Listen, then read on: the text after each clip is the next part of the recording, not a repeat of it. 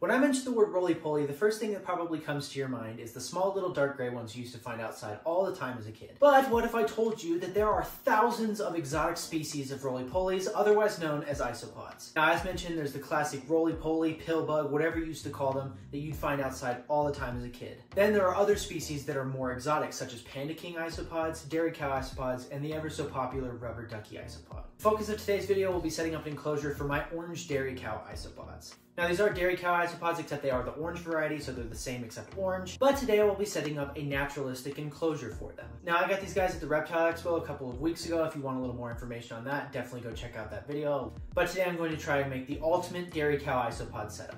Now, in total, I did get 30 of them, and I would like for them to breed, so I'm going to make the enclosure rather large. And speaking of enclosure, that's the first thing that I need to do. I don't actually have one, I need to build one, so the first thing we need to do is go to the garage.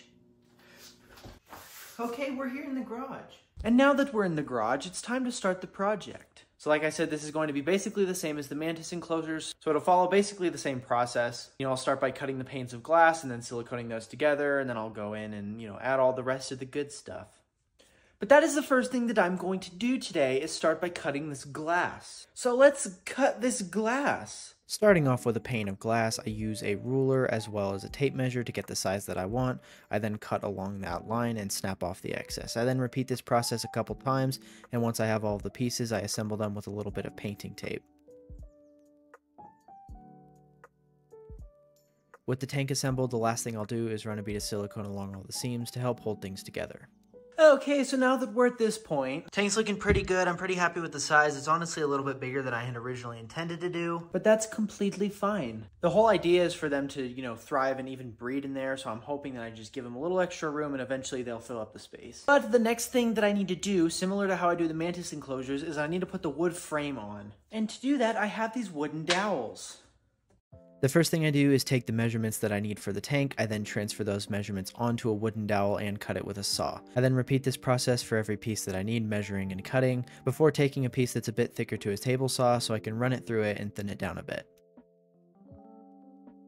Once I have all of the pieces cut, I use a little bit of sandpaper to smooth them out a bit and then apply my stain. I repeat this process for each individual piece, making sure to sand them smooth and cover the entire thing with stain.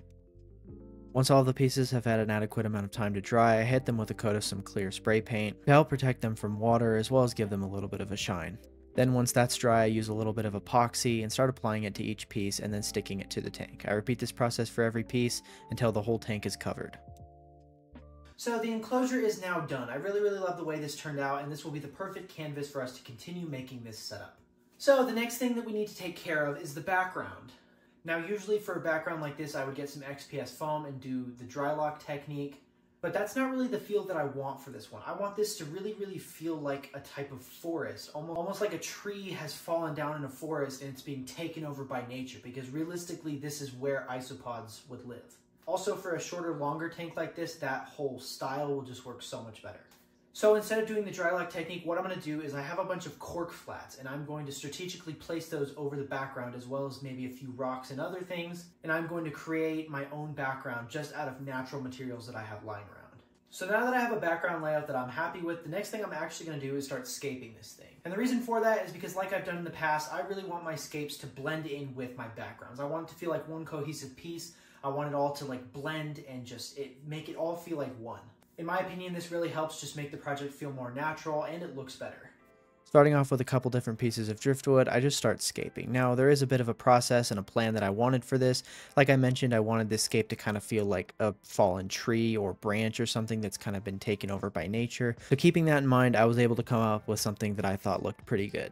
In order to lock everything in place though, I will have to remove the scape first, so that's what I did. I started by taking out all the pieces and then hot gluing a few of the background pieces to the piece of foam. That way they'll stay there and they won't get moved. I then repeated this process for every piece, including a couple of the rocks, before taking this outside to the garage and gluing a couple pieces of foam to the side so that I could get an area to reassemble the scape. Once I had the scape reassembled, I started using some expanding foam to help lock everything in place. Now in doing so, I'm not using a lot of foam, just enough to fill all the little gaps. I didn't want this to be too crazy, I just want to cover up all the little pink areas, so nothing too dramatic. As for some of the smaller bits of the scape, I decided just to use some super glue to attach them.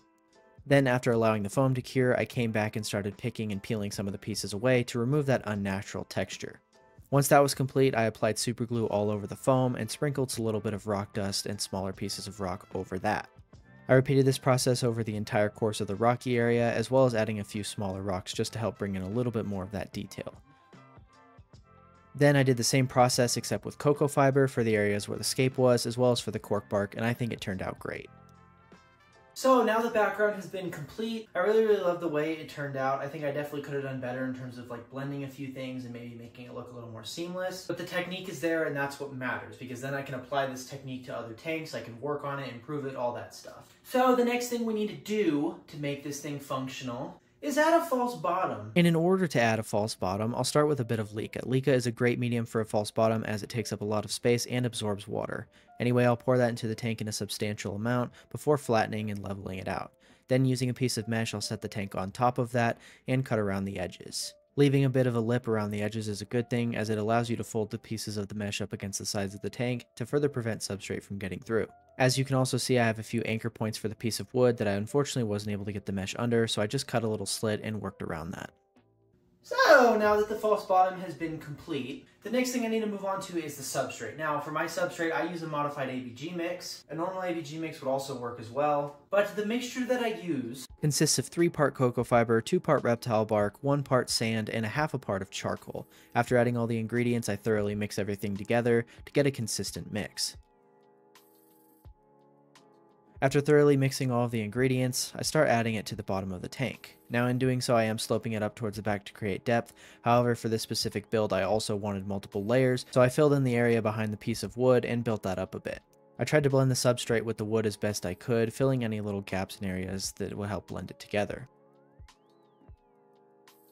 With the substrate in place, it's finally time to move on to the plants. Now, similar to how I do with my mantises, before actually adding the plants, I'm going to prep them. The way that I prep my plants is I start by removing each plant from its pot and breaking up all of the soil from the roots, or at least as much as I can. After that, I take them to a source of water, like outside or a sink, and I wash off any of that remaining soil. Then, just to further ensure that I get off as much as possible and remove any potential pesticides, I soak them in warm dechlorinated water for about 10 to 15 minutes. This will not only ensure that the plants are properly cleaned, but it'll also help mitigate risk of pesticide and other harmful pests. So now that the plants are prepped, I started the planting by adding a rabbit's foot fern towards the top right. Ferns are commonly found in forests, and again, I wanted this to have a forest feel, so this is the perfect place to start. After that, I ended up adding a dracana towards the bottom left. I really love these plants, and they're a great hardy species for enclosures like this. I then added a couple more ferns as well as a few cuttings of ivies and ficus to finish things up. So now that the planting is finished, it's finally time to finish this thing up. And what I mean by that is I have a bunch of smaller details to add, such as leaf litter. I've even got some moss that I'm going to throw in there, a little bit of ficus, just stuff like that. And then, of course, getting the actual isopods in there. But I'm just going to go in and add the final details, and we're going to get this thing finished. So let's get this thing finished.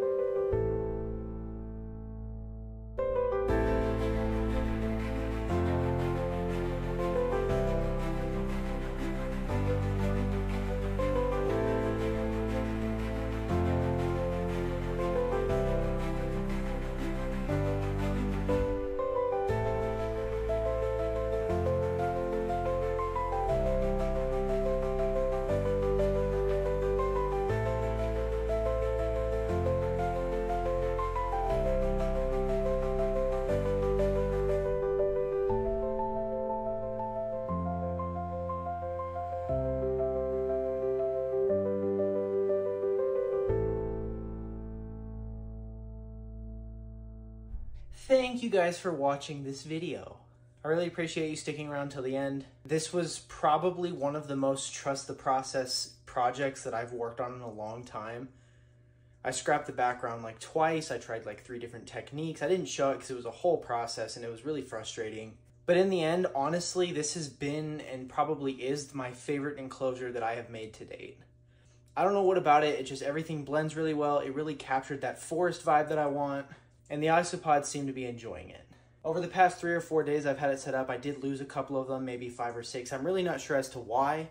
I've checked temperature and humidity and all the parameters and stuff, and everything's fine. So if you guys have any ideas as to why that could be, whether it's just stress or whatever, I'd be curious to know. But other than that, everything is doing great, and I'm really, really loving this enclosure. I definitely want to do more work with isopods, especially rubber duckies, sometime down the line. But those are a bit more on the expensive side and harder to care for, so we'll see about that. But that's going to do it for this week. Again, thank you guys for sticking around to the end. I really hope you enjoyed this video. Don't forget to hit that subscribe button and leave a like if you enjoyed it. And I'll see you guys next week.